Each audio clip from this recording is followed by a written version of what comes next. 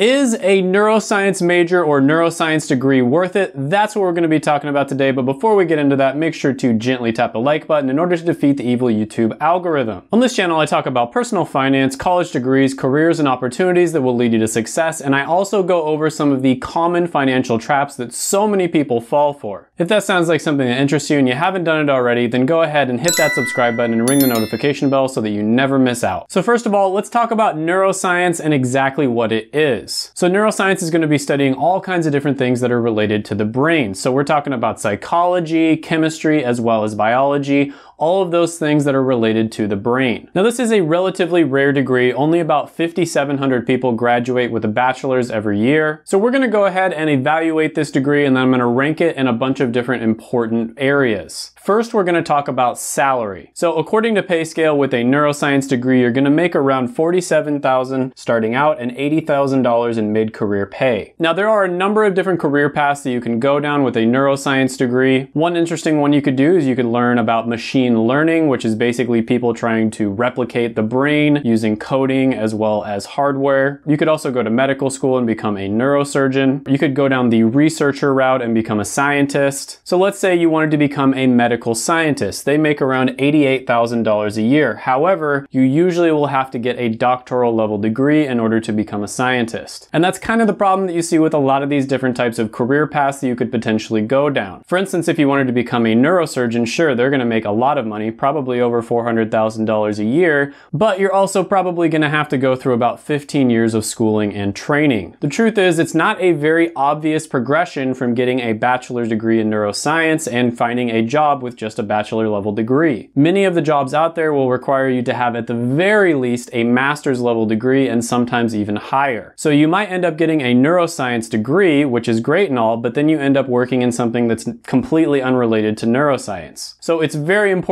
that you make sure to do your research and know exactly what you're getting yourself into and exactly what career path you're trying to go down. Overall, when it comes to pay, I'm going to go ahead and put this one at about 7 out of 10. Next on the list, we're going to be talking about satisfaction. So when it comes to satisfaction, I like to look at two different things. The first one is going to be meaning, and meaning is basically how much you think your degree positively impacts the world. So for instance, if you are someone who gets to professionally eat food, for instance, you're like a professional food taster, that might have a really high job satisfaction score, but it might not have nearly as high of a meaning score. And according to payscale, people who graduate with a neuroscience degree report about a 59% meaning score, meaning 59% of them think that their career significantly positively impacts the world. Now, also according to payscale, if you became a medical scientist, that would have about an 83% meaning score. That's much higher than average, and you do tend to see that with the science-related degrees. People who get science-related degrees and they end up working in science, as a, medical scientist, for instance, do tend to have very high meaning. The job satisfaction score for that career is also 73%, which is also higher than average. So if you are able to find a job as a scientist after graduating with a neuroscience degree, you'll probably be very happy with your career. Overall, I'm going to go ahead and give the satisfaction section a 7.5 out of 10. I think the key word here is if you're able to find a job, because a lot of people, unfortunately, graduating with a neuroscience degree will not be able to find a job with just a bachelor's in the science field. That's why next we're going to be talking about demand. Now, going back to the medical scientist job, there's about 138,000 jobs available right now, and it's growing at 6%, which is faster than average. Now, if you look at science-related jobs in general, they do have decent growth. It's not going to be amazing like health or technology is, but it's pretty decent. However, what you're going to notice is a lot of the careers require either a master's or a doctorate. And usually the advice that I give on this channel, just because of the fact that there's so much cost associated with getting a master's or a doctorate,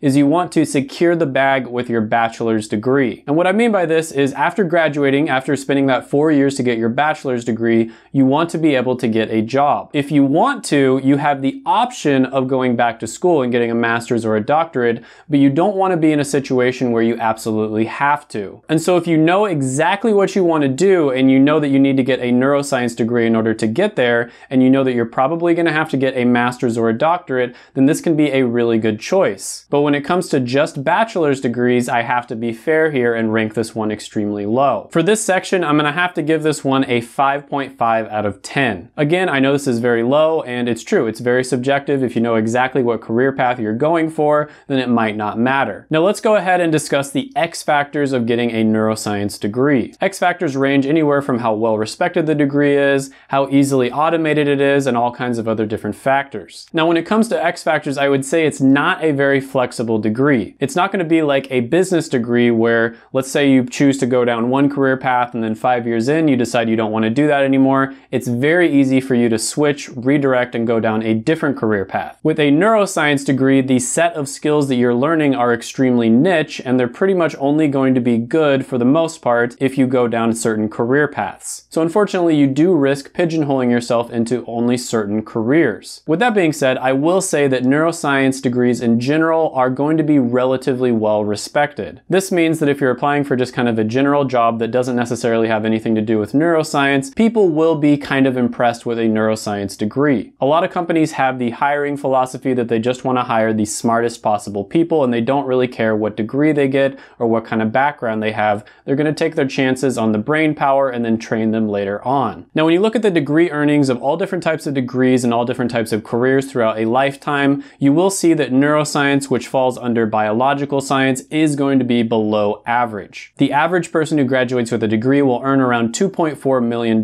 throughout a lifetime, whereas someone who graduates with a biological science degree will earn around $2.3 million, so it's below average. However, it will vary quite a bit depending on what career path you go down. So for instance, if you end up working in management, you would make around $2.9 million in a lifetime, and if you end up working with computers, you might make around $3 million in a lifetime. But with that being said, it is a lot lower than you would like to see across the board. If you knew exactly what you wanted to do, and let's say, I'm just going to make this up off the top of my head, let's say you wanted to become a machine learning expert, what you could do is you could double major in neuroscience and something like computer science, for instance, learn both of those skills, and that would prepare you extremely well for becoming a machine learning expert. So if you know exactly what you want to do and you know exactly what steps you need to take in order to get there, then this can be a good degree. But if you don't plan it out, or you do plan it out but you make a mistake, unfortunately there's not a lot of wiggle room here. You will likely have to go back to grad school in order to get a good job. And I've talked a lot about grad school on this channel, how it takes a long time and it's also extremely expensive. So overall for X factors, I'm going to give this one a 6 out of 10. So when it comes to pros and cons, some of the pros here are if you do end up getting a job in science and you're someone who really loves science, they do tend to be pretty happy and satisfied with their careers. Another pro is that if you know exactly what you want to do, let's say you want to become a brain surgeon, then this can be really good for you because being a neuroscientist would be a great prerequisite to becoming a brain surgeon. Another pro is that I think it's generally speaking a relatively well-respected degree. And by that, I mean if you applied to just kind of a random business job with this degree, something that, you know, companies need, they might respect the fact that this is a more difficult degree and you're probably smart, and so they might want to hire you for that reason. Cons here are that it's not very flexible. The skills that you learn in neuroscience are not going to be as easy to translate into other areas or other types of careers. A second con here is that it's going to be very difficult for you to get a job with just a bachelor level degree. And the third thing is the jobs that are available with just a bachelor's level degree are probably not going to pay that well. So the overall score here is going to be 6.5 out of 10. I think this is one of those degrees where it's not horrible. You know, if you have a really good plan going in, if you know exactly what you're doing, this can be great. It also can pair really well with other types of degrees depending on what career path you're going to go down. I would advise if you're looking at this degree to make sure that you thoroughly research it, really spend quite a bit of time researching it, and I would honestly say you might want to contact people that are in the career paths that you're considering and talk to them and ask them if they would advise you getting a neuroscience degree. This is all extremely subjective and it's going to be different depending on who we're talking about, what your interests are, and all kinds of other things. But if you are interested in looking at my personal rankings of all the different types of degrees, I do do have that down in the description below in my Patreon. I update the college degree ranker as much as I can. Whenever I find some data that I think would fit into the ranker, I put it in there. If you haven't done it already, go ahead and gently tap the like button in order to defeat the evil YouTube algorithm. Hit the subscribe button, ring the notification bell so that you never miss out, and comment down below any thoughts, comments, criticisms, etc. that you have on the video. And before you go, make sure to check out my other videos right here. I made them just for you.